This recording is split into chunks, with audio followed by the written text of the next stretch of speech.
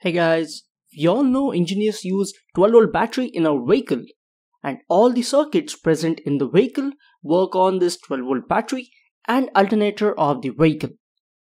But if anything goes wrong with these systems due to any small reason, then it would be a disaster. Our vehicle won't turn on at all. So we need to protect 12-volt automotive systems. In this video, we will see one of the most famous protections that we need to use, which is known as reverse polarity protection. So let's start.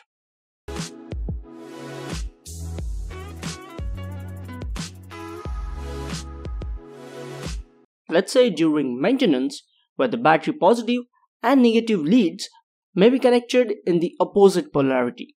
Due to that, the internal circuit of the system might damage, or there will be a short circuit between battery positive and negative terminals. To avoid that, we use reverse polarity protection. There are 4 methods through which we can do so: PN junction diode, Schottky diode, N-channel MOSFET, and P-channel MOSFET. We use these components in series with the circuit, so the whole circuit current flows through these components. Well, the main loss in the application is due to the conduction only. Now we can segregate which component to use for our application. First is the PN junction diode. Using a rectifier diode as a blocking diode is the simplest and most cost-effective way to apply a reverse polarity protection circuit. When we connect recovery rectifier in series with the load, it ensures that the current would flow through the circuit only when the battery is correctly connected.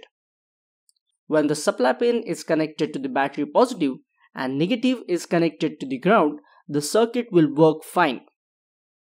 But when the connections are reversed, the diode would get reverse biased and it will block the current flow, acting as an open switch and shut down the system. Well, there is no need for control input for this circuit, which gives us low complexity and low component count. However, using this rectifier diode comes with a high forward voltage drop of the PN junction. This is the reason why these diodes are only used for low power application for load currents below 1 ampere. Also, we should consider inrush current through this rectifier. For example, when the battery is connected to the circuit, the bulk capacitor present in the system begins to charge very quickly, which gives rise to inrush current. We should check the peak current and duration of the pulse to ensure it does not exceed the specification mentioned in the datasheet. We can calculate the conduction loss of this diode by using forward voltage drop of the diode given for a steady state temperature of the PN junction and the load current. For example, if the circuit current is 0.8 amperes and VF of the diode is 1 volts, then the conduction loss would be around 0.8 watts. Nevertheless, the maximum total power dissipation of the rectifier diode has to be below the maximum limit given in the datasheet. If you use this diode for high power applications, then the losses across this diode would be huge, which will decrease the efficiency of the circuit, increase the temperature of the diode, and eventually it will fail. In order to overcome the high conduction losses of a rectifier diode, we can use a Schottky rectifier diode for reverse polarity protection. A Schottky diode comes with the same advantages as a rectifier diode, that is, there is also the least complexity. Additionally, it has very low power dissipation compared to the PN junction diode, and due to that, it can be used for higher load currents up to approximately 3 amperes. The power loss of this diode can be calculated with the same formula. If the circuit current is 1.5 amperes and VF of the diode is 0.5 volts, then conduction loss of this diode would be only 0.75 watts. Now, when we see the difference between the rectifier diode and Schottky diode, even though the current across the Schottky diode is high, Still, the conduction loss across it is lesser than the rectifier diode. However, Schottky rectifier comes with a higher leakage current due to its metal semiconductor interface. When the junction temperature of the Schottky diode increases, the leakage current becomes significantly larger, which results in unwanted effects such as thermal runaway. Similarly to the rectifier diode, inrush current through the diode must be considered. The peak current and the duration of the pulse must be checked to ensure it does not exceed specification. Like in the case of recovery rectifier, the conduction losses can be calculated by multiplying the temperature dependent voltage drop with the load current. Also for Schottky diodes, the junction temperature should not exceed the 175 degrees Celsius. Next device for reverse polarity protection is P-channel MOSFET. In this application, the MOSFET works in two different modes. First is diode mode and MOSFET mode. We saw in one of our previous videos, during the manufacturing of the MOSFET, a parasitic PN junction diode is created within the MOSFET cell. We connect a P-channel MOSFET like this in the circuit, where the drain is connected to the supply of the system and source is connected to the load. We connect a pull-down resistor from the gate of the MOSFET to the ground and connect a Zener diode from the source to the ground for protection. The Zener diode will clamp the gate of the MOSFET to its Zener voltage and protect it against overvoltage.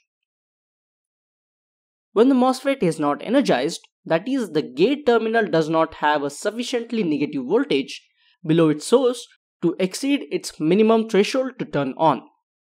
And when the battery is connected correctly, it behaves as a forward bias diode. The power loss in the device is product of the forward diode voltage and current flowing through it. Once the gate to source threshold voltage is reached, the MOSFET turns on and switches from diode to MOSFET mode. Current then flows through the drain to source channel. And the power loss is a product of RDS on of the MOSFET and square of the current flowing through this channel. When the reverse polarity is connected, the MOSFET will be switched off because the gate to source voltage for this case will be positive. Conduction loss of this MOSFET would be so less. For example, let's say the RDS on is 0.1 ohms and current is 4 amperes. Then the conduction loss across this MOSFET would be only 1.6 watts. The next possible protection circuit can be constructed by using N-channel MOSFET. The majority of the advantages of P-channel MOSFET also apply to N-channel MOSFET. The major difference between these components is basically to enable an N-channel MOSFET by providing the positive VGS. And the biggest advantage of this N-channel MOSFET is that it is capable of conducting larger currents compared to P-channel MOSFET, as the RDS on of the N-channel MOSFET is much lower than the P-channel device. So there is significantly low power dissipation, and the N-channel device is much better suited for application which require larger currents. We need to add a complicated gate driving circuitry to turn on this N-channel MOSFET, which increases the cost and complexity of the circuit. If you summarize these circuits, we should select the reverse polarity protection circuit based on our current, complexity, and cost requirements for a particular system. Well, that's all about the reverse polarity protection part. I have added all the references related to these circuits in the description. If you have any query, you can ask me in the comment section or email me. Hit the like button and subscribe to my channel. And finally, thank you so much for watching this video.